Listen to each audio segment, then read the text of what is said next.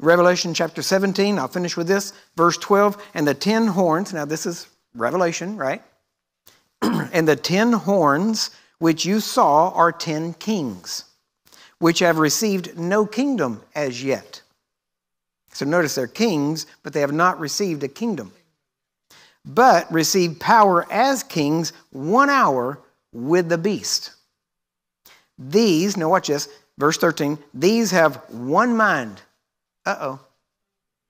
Unborn again people that have one mind. What does that mean? Their mind's always toward evil, and it's going to cause trouble. And now watch this. And they have mind, they have power, and shall give their power and strength unto the beast. These shall make war with the Lamb, and the Lamb shall overcome them, for he is Lord of lords and King of kings. And they that are with him are called and chosen and faithful. Amen?